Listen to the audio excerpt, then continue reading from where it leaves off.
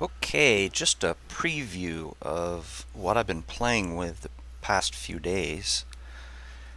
Um, During the 2012 NAB, I was watching Barton um, use his spline wrap, and I've done some work with roller coaster type rails and dynamics.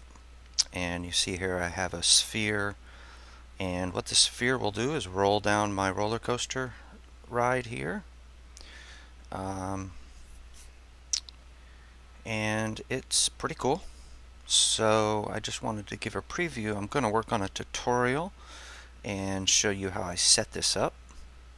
Um, in the tutorial, we're going to be working with dynamic tags. We're going to be working with a little bit of modeling.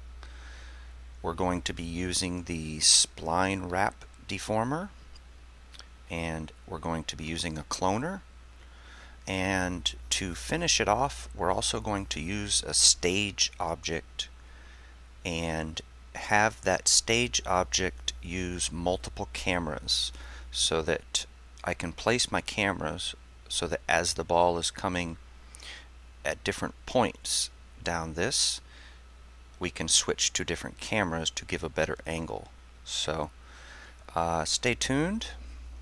On Vimeo, it's ITV Teacher, and that